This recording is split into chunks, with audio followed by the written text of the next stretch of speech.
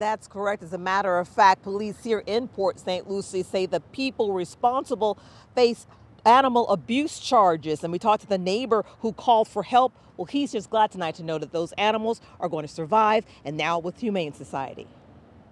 As a dog owner, it's sad, real sad. Victor Hall and his neighbors had enough. The house across the street appeared to be abandoned, appeared to have no power, and there were dogs inside. So he called Port St. Lucie police. To look in the window and you see dogs are in there and they're not in the best of shape. The place is filthy.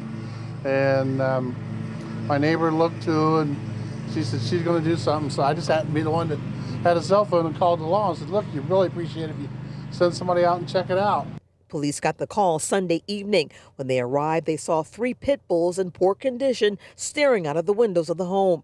This is what they saw when they got inside: trash, animal feces, and 2 more dogs in a back room. And then this. The dogs looked like they were trying to gnaw their way out of the house. There was holes in the walls. The wood was tore up and chewed on. It just looked like they were just in a fight for survival. And luckily for the neighbor to call us, so we can get in here and save them before they died from starvation. Animal control officers say the dogs were extremely emaciated, and they believe the animals may have been in the home for up to 30 days. I mean, just to think about what that dog was feeling, people don't consider that animals have feelings too. And what they were feeling, knowing that somebody wasn't coming back, and then they were out of food, and then they ran out of water. I mean, that's a lot of stress on an animal.